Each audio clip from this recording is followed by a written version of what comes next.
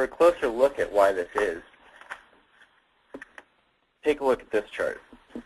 It shows you the relative greenhouse gas emissions by mode. And mode, we've found, is one of the most significant factors to supply chain emissions. A lot of products are sent overnight by airplane.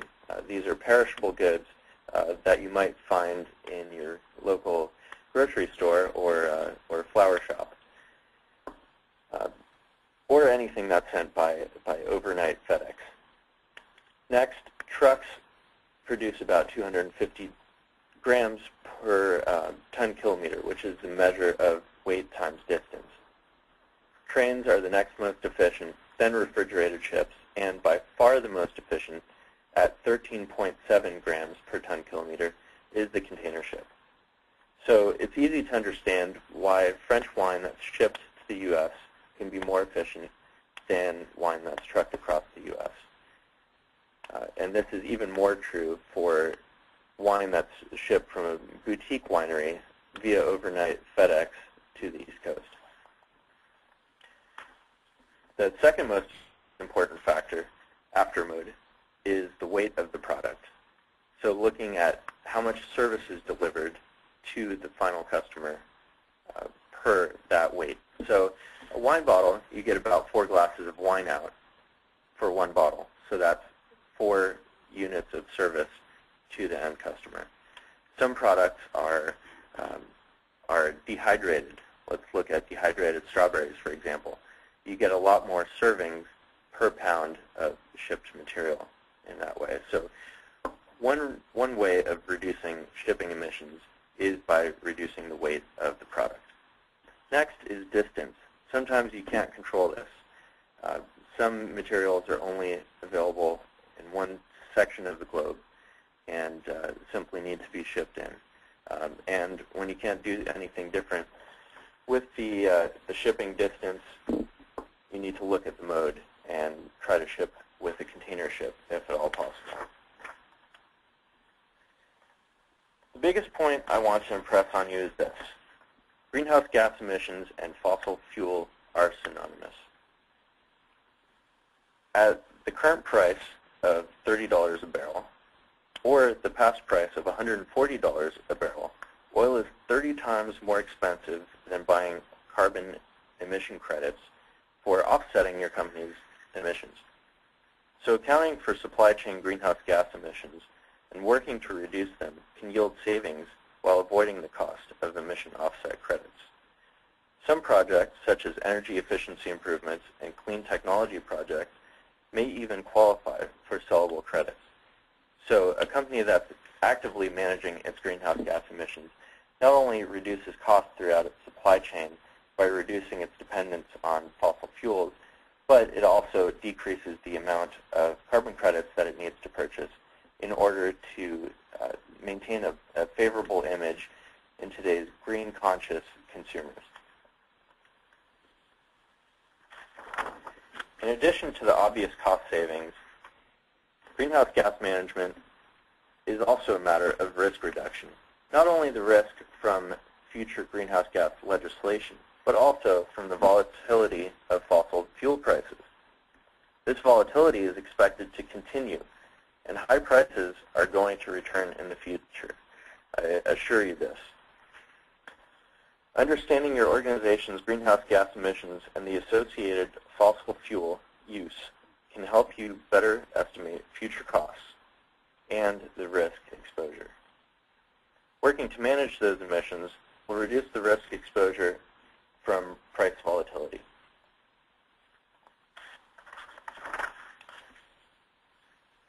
Walmart, the world's largest company, has become a champion of supply chain management. Even though they don't produce any of the items that they sell, they have a large impact on greenhouse gas emissions of their suppliers around the world. In the words of Walmart's CEO, Lee Scott, we expect from suppliers a firm commitment to meet strict social and environmental standards, to be open to rigorous audits, and to publicly disclose all appropriate information.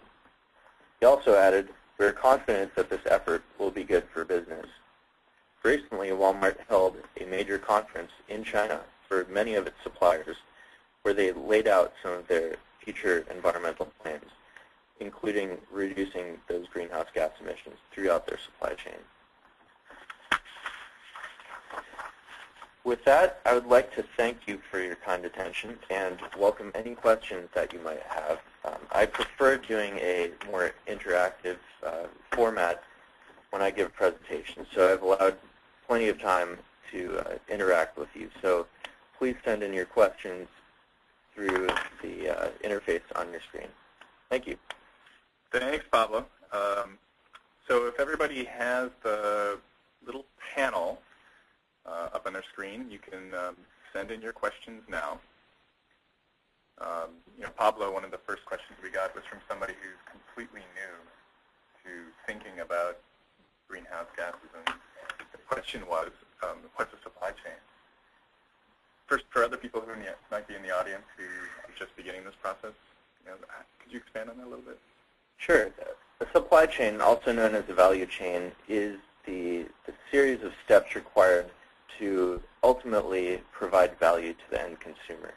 So whether that value is provided through a good or a service, there's a series of steps required. For example, a company has to mine materials out of the ground and smelt those into a certain metal. That metal needs to be processed by yet another company. Then another company comes in to transport that material to a factory where the final product shape is created. Then another company comes in to ship that finished product to a store, and then that store sells it to the consumer. This whole series is considered the supply chain. Okay, we have lots of good questions coming in. Just at the beginning, I will mention that if there are a lot of you in attendance today, so if there are some that we don't get to, we'll follow up with you afterwards, probably by email. All right. All right, so we have a question, how are carbon credits verified in the U.S.? So since the U.S. isn't a signatory to the Kyoto Protocol at the present time, a lot of the emissions credits or carbon offsets that are generated in the U.S. are done through voluntary programs. And what's required there is that a company that's doing an emissions reduction project, whether it's capturing landfill methane gas and flaring it, or reducing their own emissions through energy efficiency, they have to use a document called a methodology, which is a more specific form of a protocol to calculate their emissions reduction. They can do this with the help of a consultant, or they can do this internally. Then a third party needs to come in to verify, and there's many third parties out there that do this verification service.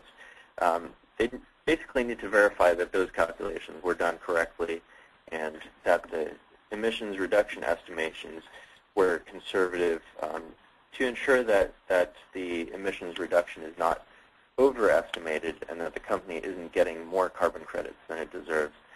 Then finally, a broker might come in and purchase those carbon credits and serve as an intermediary between the seller and the final purchaser.